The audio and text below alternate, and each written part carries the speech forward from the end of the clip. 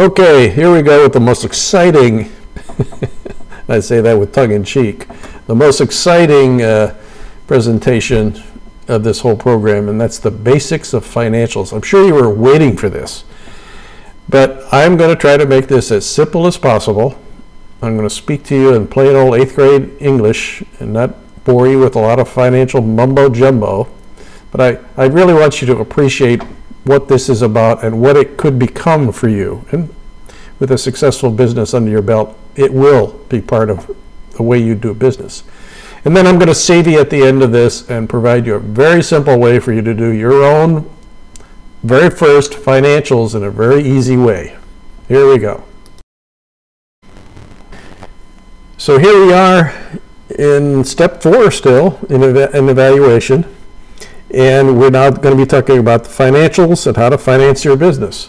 And when we finish this, then we're going to get back to work on the business plan that we introduced to you in step 2 and have you transfer all the material that you've done so far into this business plan template.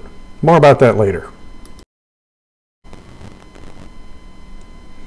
So I'm sure you have all heard the term financial pro forma. It's very famous, and financial guys love to use that term just to confuse everybody. But it basically is 3 financial statements. The first one is an income statement that's expressed over a period of time, usually 2 or 3 years, with the main focus being on the first year. But over this period of time, you simply try to show, are you profitable? So at the bottom line of it all, you factor in all of your revenue and all your costs and all your expense and calculate your profitability month by month by month over that period of time. The second is the cash flow statement. Again, over a period of time. And how are you using cash? Better yet, are you using up cash, and are you going to potentially run out? Because you want to know that kind of stuff. I'll explain later that it's kind of a really fancy, sophisticated check register, but it's much more than that. That is helping you understand where you are with your money. Not only money you have, but money that's still owed to you, and money you're going to have to pay out that you haven't done so yet. Factoring all of that stuff in. The third is a balance sheet. A very arcane concept of expressing what resources you have and what liabilities you have against those very same assets, like you owe money, things like that, and balancing it all out to see what your company is worth at the end of it. Those are the 3 financial statements, famously known as the financial pro forma. That's what we're going to get to in a few minutes here. But it's a formal way of expressing your financials. Investors want to see this stuff. Banks want to see this stuff. Any sophisticated partner is going to want to see this stuff. If you ever have an audit, you're going to have to be able to present this kind of material. All right, that's a quick introduction to financial statements. So what the heck good are they? You might want to know. Well, they provide ways for you to control the cash of your business, your profit and profit margins, and certain ratios that have to do with the financial performance of your business. So they provide you the tools to see all of that.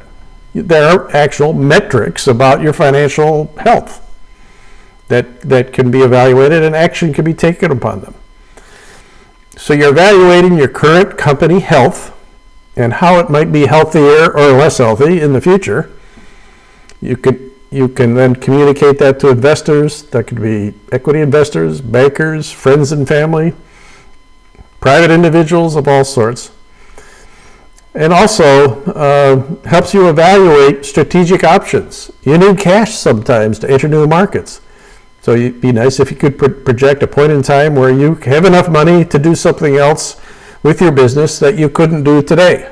So there's some good reasons why to have this thing and what they're good for. So why should you even care about this? Well, you should. Take my word for it. But you have to be able to assess your business performance, and it's all reflected in your financials. at the end of it all your marketing and sales and great products, you've got to be able to show where the money is and how it's coming in and how it's leaving you. So why should you care? Decisions may affect your financial viability, decisions about your product strategy and your marketing strategy.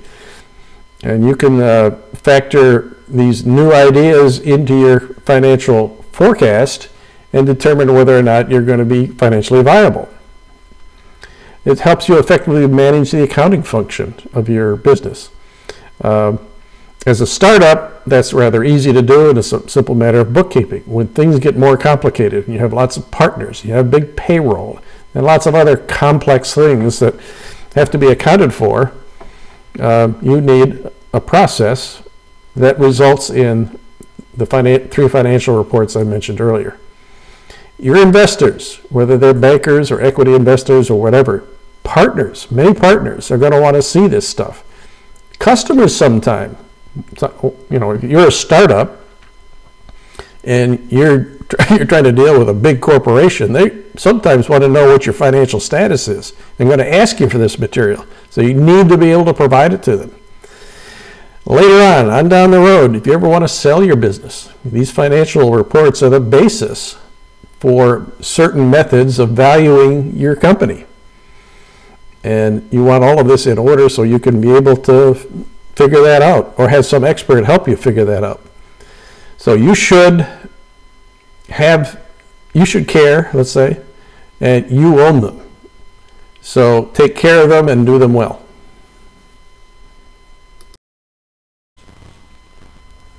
Okay, now the road's going to get a little rocky. We're going to start explaining some of these reports. And the first one is the income statement. Simply put, the income statement is a document that reflects the revenue coming into your company as sales and subtracts from that the cost of what it took to make the product in the first place and all of the operating expense that goes into various things about the operations of your business. You subtract the cost and expense from the revenue and you have profit. And then of course you got to pay tax on it, and then you'll have net profit after tax. So I've shown a picture here of, quite frankly, what an income statement looks like. It's pretty much like this. At the top is revenue from sales, and then you plunk in cost of goods sold and subtract it from revenue, and you now have gross profit. That's the amount of profit from the actual sale of the product minus what it costs to provide it in the first place. So for a product, that's manufacturing costs. For a service, that's the cost of the people performing the service. Pretty simple. Then you have a budget. Well, you're spending money in the budget. How much have you spent on operating expenses, for selling, for marketing, for just general administration of the company, for lawyers and accountants, research and development? Of course, that famous depreciation line, and I'm not going to bore you to explain that to you. We'll do that later. And then interest, income, and expense and things like that are factored in. You add all of that up, you have operating expenses, and subtract that from gross profit. It equals operating income before income taxes. Calculate the taxes for your geography and subtract it from operating income. You have net income or a net loss. That's an income statement. Okay, the next statement is the cash flow statement. So in words, I'll show you a picture in a minute, but in words, a cash flow statement is done month by month by month through the past and projected into the future, reflecting how much cash did the firm, the company, generate in that month. And at the very start of this calculation is the net income from that income statement I just explained to you. Net income after tax. Then you factor in, let me back up. There it kind of looks like your check register. Got money coming in, made a deposit. Now I've got money going out. So the balance sheet adjustments, that is the changes month to month of accounts receivable, money owed to you, and the changes month to month of what you owe people, is factored into this cash flow statement. Then we factor in cash from investing activities. That's not sales income. That came in as loans or equity investing, or paid out as buying property or buying equipment, a big capital expense of some kind. So with all of that added up at the end of a month, you've got the ending cash position of your business, how much money you actually have to work with. So here's what a cash flow statement kind of looks like. It's pretty simple. Starts at the top with net income for that period, that month, let's say. August of 2000X, 1X here. So I've reflected $1,000 versus of net income coming into the company and factored in those balance sheet changes I mentioned earlier at negative $500. That went down $500 for the month. So the cash flow from operations is $500. Then, during the same month, you had you paid $50,000 for equipment. It's a capital expense. That's money that left your checkbook. And then cash from financing, you took in the issuance of stock. You sold some stock in your company for $100,000, and you borrowed another $75,000. A total of $175,000 came into the company as financing. So the net increase in cash in this case is $125,000. It's that 175 minus 50. So the cash balance for this period happened to have started at $50,000, and since we added $125,500, the cash ending for this period is $175,500. So you'll see this cash flow month by month by month by month, and the ending cash position is where you want to focus your eyes. Is that going up or is it going down? If it's going down, you start worrying. If you can't explain it, something bad is going on. So that's a cash flow statement and a little bit about how it operates. And now at great risk, I try to explain a balance sheet. And you probably have heard some of these terms: assets, liabilities, stockholder equity, and all that stuff. But simply, at the very top here, the assets of your company are resources that you own, stuff that you've paid money for, buildings, equipment, possible future benefits for that very same stuff, which are all valued at market value. Those are assets. And what assets do, they are then compared to the liabilities you have. These are obligations that your company has to pay money out, like paying for a loan. There's your principal left, or the balance left on your loan is reflected as a liability on your balance sheet. It's anything that requires cash outflow, whether it's in the current period, let's say in the next year, or long term, over many years. Classify them in these two different time frames. Now, what's left is stockholder equity. That's the net worth of your company. So assets equals liabilities plus stockholder equity.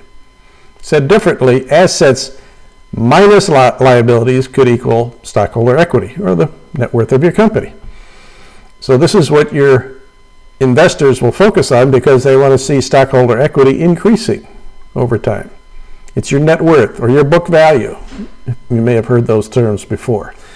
That's as far as I'm going to go with trying to explain a balance sheet and how it's calculated in most of the spreadsheets that you'll ever see that do all of these three reports for you. Automatically calculate all this stuff. You don't need to worry about how you calculate the balance sheet and how it flows to the income statement. So furthering and still at great risk, I'm going to explain the relationships of these three statements. The income statement, remember, is revenues minus cost, gross profit minus expense equals profit after tax.